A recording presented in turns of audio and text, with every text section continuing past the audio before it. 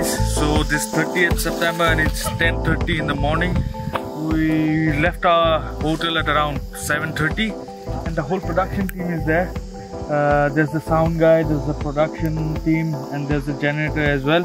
And we're taking one time lapse here, 4K time lapse, so the whole thing needs to be recorded in 4K. And the weather looks really nice. The visibility is like beyond like 6-7 kilometers, so crystal clear. Yeah, let's see what we can come up with today. And the show is going to start from 2 and yeah, we'll be in and out during those show time and we'll keep you updated.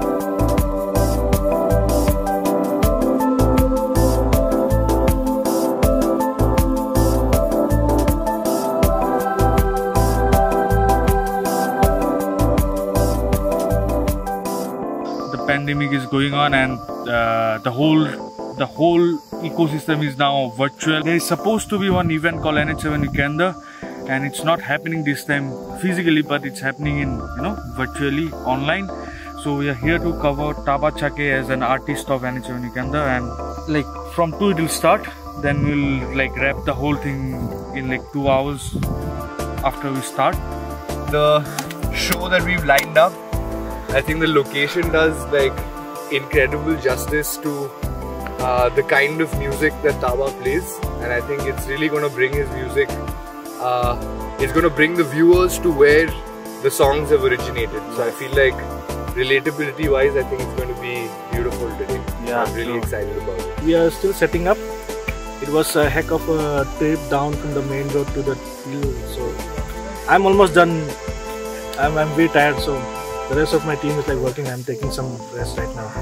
And hopefully, hopefully this thing will come out as good as the kind of hard work that we have done. So, yeah, cheers, man. Hi, my name is Taba Chake and today we're shooting for NH7 festival on top of the hills of Arunachal Pradesh. Initially we call it Putung, but yeah. And now we're setting up the stage. The bands are doing the sound check and everything. So we'll be performing in 30 minutes. So also this is my first time we're doing outdoor shoot and recording the band, like whole setup.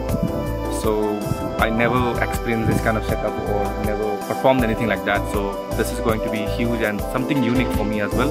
So yeah, man, it's a very unique and very nice experience. Today the sky is also clear and you can see the sunshine and sunlight, everything is so bright and nice.